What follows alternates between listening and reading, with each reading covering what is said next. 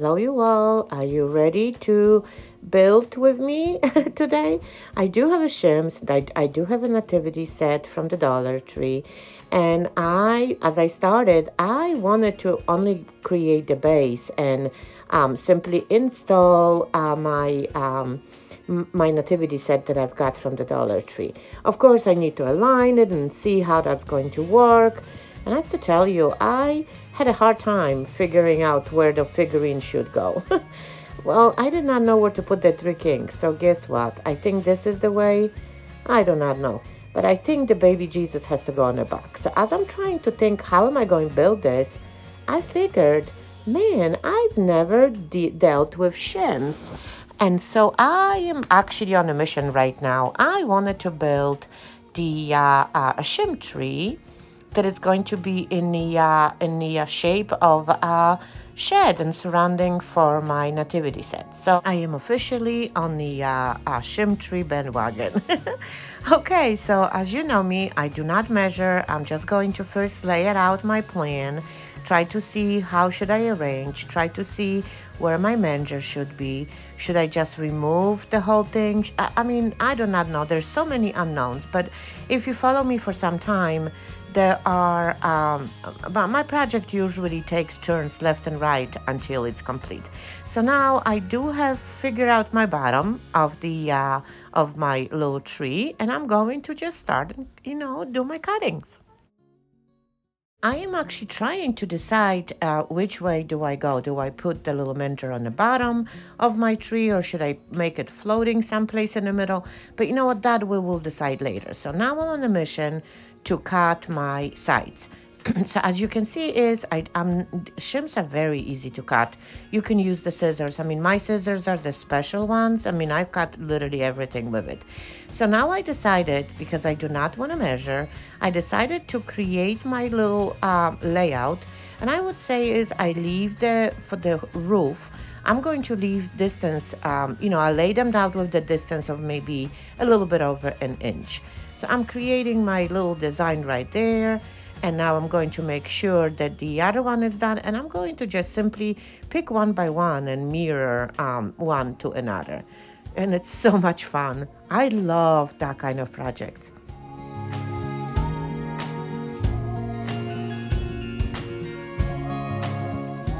Okay, so I think I got it, but I think I need to make my roof line a little bit thicker to have a little bit more of a profile.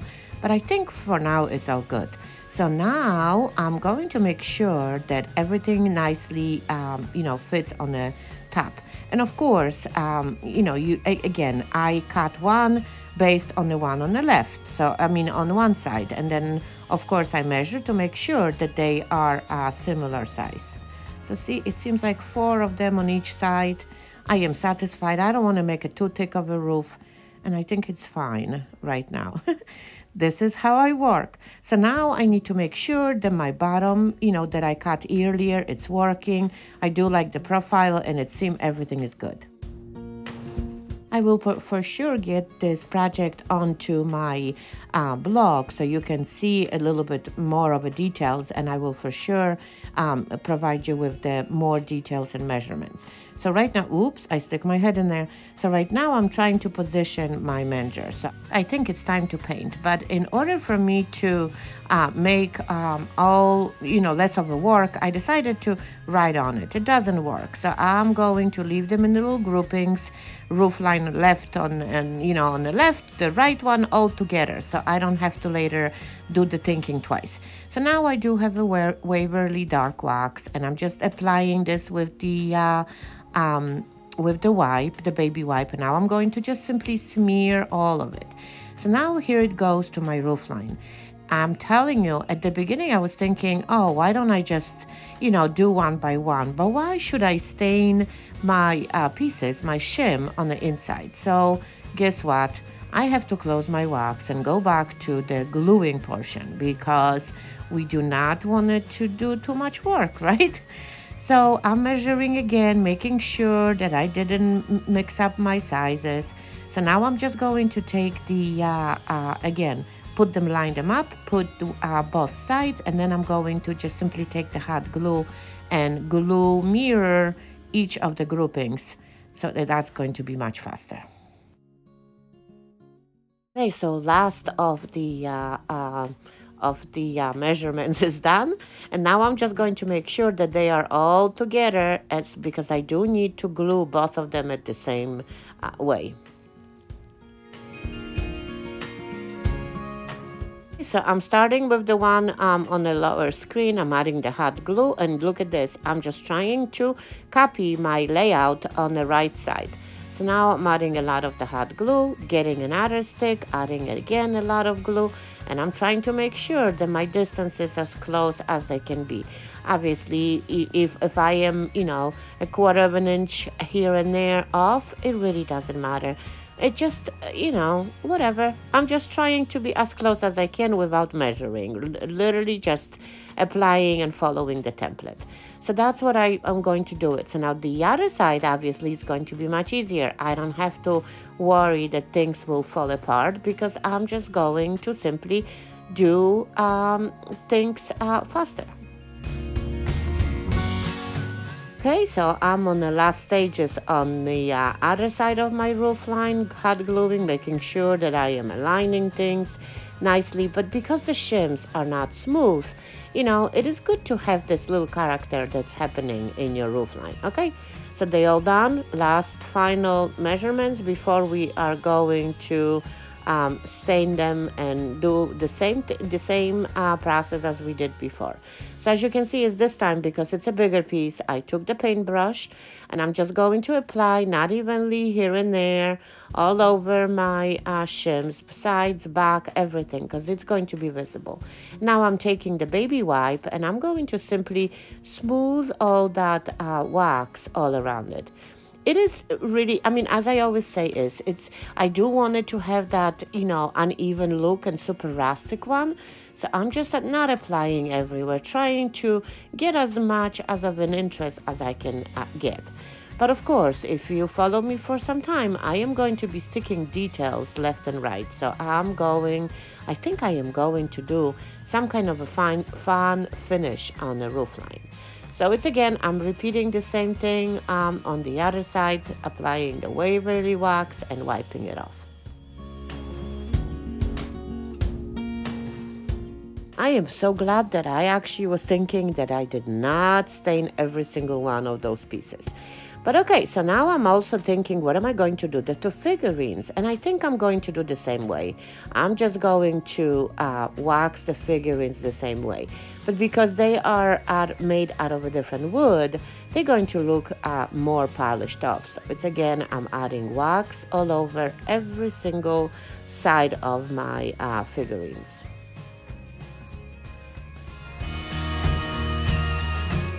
Because I am not sure if I'm going to leave the background to my little miniature that I'm building, I decided to obviously paint it on both sides. Okay, so now it's time to dry all out because we need to add additional detail. Okay, all is dry. I just switched my paper towels and now I'm just going to use some crackle technique on it. So of course, if you never crackled before, I'm using the Elmer's glue and distributing that on the sides of my shims. And it's again, as I mentioned earlier, it is not the typical crackling process because the shims are not really that smooth. So I'm not going to really worry, and if it does not come a lot, I just wanted little pieces of crackle here and there. So with that, you usually do want it to slightly dry to still have the glue sort of on the tacky side before you're going to start to apply the paint. So here I have acrylic paint and I'm just adding a nice strip all throughout my pieces. And then I'm just going gently without pushing, adding too much pressure on the glue that's underneath. I'm going to distribute the paint around. The trick to a crackle is to making sure that the glue is not mixing with the paint. Obviously, that's why you need a softer brush. And of course, you need to make sure that you are not going back and forth with the paintbrush in the same spot. So now it's a drying time. It will take a little while, and I am really hopeful that I'm going to squeeze the crackle here and there. And it seems like I am. This is exactly what I wanted, just gentle crackle. Not much, not a big one. Takes a little while to dry, but you know what, with the heat it goes much faster. So now I decided that I am going to do exactly the same thing to all the pieces that I have, but obviously I'm going to only do the little manger here, not a manger, the stable, and then I'm just going to do the base of the baby Jesus cradle, and I think that will be enough. I don't think I don't need anything else, and of course the base of it.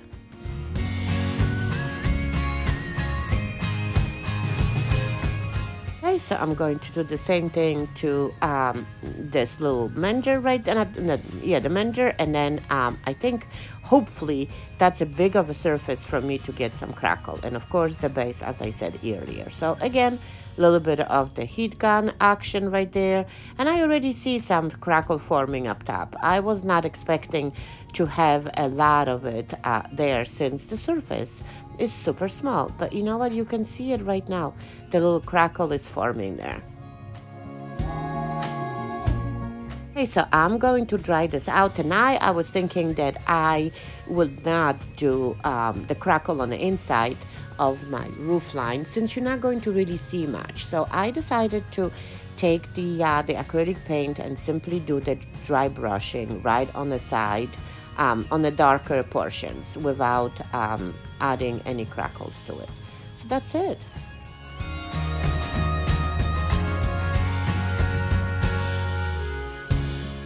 So all is done. Now I need to start put everything together. So here I have another piece of the shim that I did not actually do the dry brushing on it because I wasn't thinking then. I do want to actually use two shims to create the bottom of my tree a little bit wider, much wider than the actual roof line is, because we are really not building the tree. But yes, we are building the tree, if you know what I mean. So I decided to put my roof line right to the back of it and leave the front for some kind of maybe a vignette. So of course, a lot of the hot glue right on the bottom, and of course a little bit on the top. And then you just got to make sure the glue cools down and everything will be good. I mentioned I do want to have my manger elevated slightly, so I'm installing additional piece in you know, a little bit, couple of inches from the bottom. So now I do not have a star, so I do want to actually see if I can make my own just for the sake of it. So I'm creating you know, a very simple star made out of the cardboard. I know I do have some metal stars someplace, but I still have to dig out my Christmas stuff. So for now, let's see if the cardboard star I just sketched out really quick will work. So now let's paint this, and I think we're going to be, for now, okay. I mean, I know that I'm going to be looking for a different star, but just for now. So I'm using again the same acrylic white paint that I did all the other painting, and covering completely really thick because the cardboard loves to drink some paint, and it just makes the paint look see-through. So I am adding a good amount of the chalk paint, I mean the acrylic paint, and it seems like the star is okay. I just need to figure out which position I'm going to install it, and for now I'll be fine.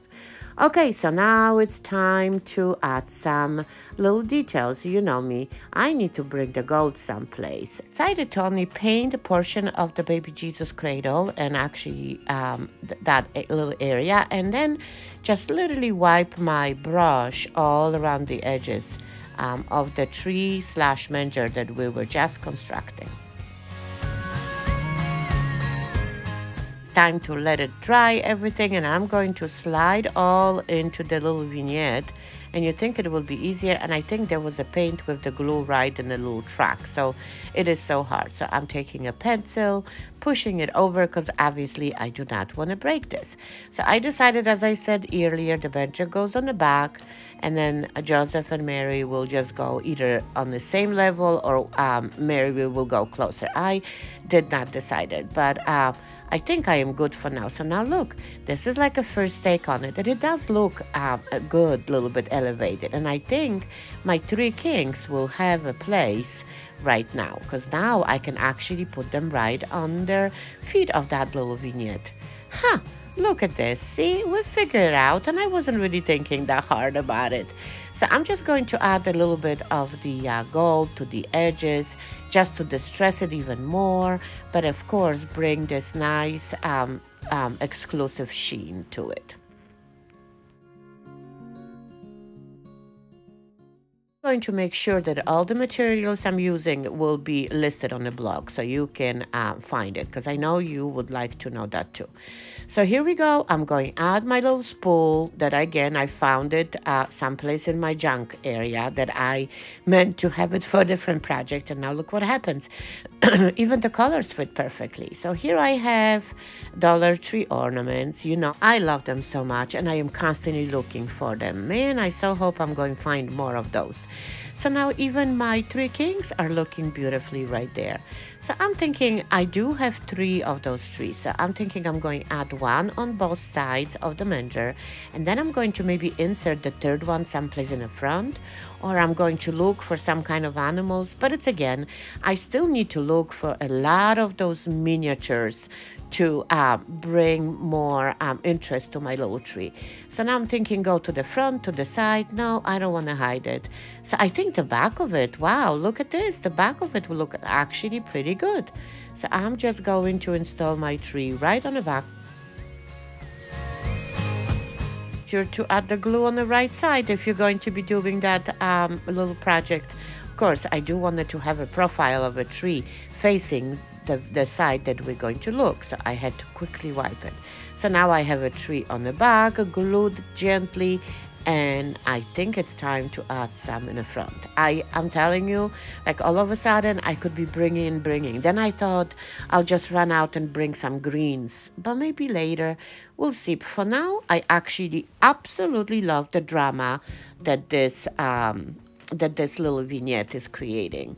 It's just the star on the top is bothering me a little bit, but I know I'll find it sooner or later, those pieces. So now this one I decided to actually install it on a level where the 3 kings are. So I'm now going to crowd the first area. Star is dry, so now I'm going to have fun with the diamond dust. I do want it to, for sure, the Star of Bethlehem to be really sparkly, so I'm going to add a little bit of the diamond dust. And now, as I am thinking, I'm going to actually bring more interest to the roof line. So I'm going to do the same thing, probably a little bit of the Mod Podge to the roof line, and then I'm going to apply the diamond dust.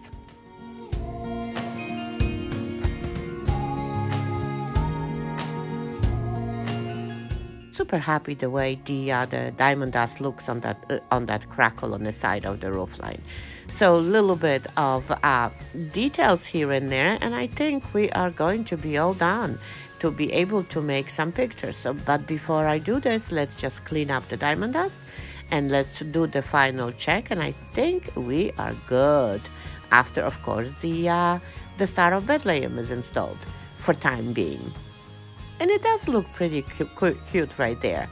But it's okay. So now here are the pictures. Here is the manger, a little bit up close. I mean, I absolutely love the way it looks. I've just added later another Dollar Tree star that I found, you know, in my bag, but I still did not find the big one right on the top. So this is what it's got to be for now. But now I absolutely love it. I do see the shimmer. I do see some gold. I do actually feel like that I need to install my twinkle lights, and I'm going to most likely do a little rundown with this in it, so stay tuned. I'm going to show you the pictures how that little tree stable manger, I would say, look like with the light up. Not easy to make the pictures of the completely monotone project that I've made, but I hope you do see it perfectly. And here are my little tryout with the little twinkle lights that I've got. And it does look pretty cool. I mean, I just don't have a good light to make a better pictures, but I absolutely love what I see. So I hope that I inspired you, and if I did, don't forget to sprinkle that for me, and of course, show me your project you made with these items. Again, thanks for watching, and I'll talk to you later. Bye.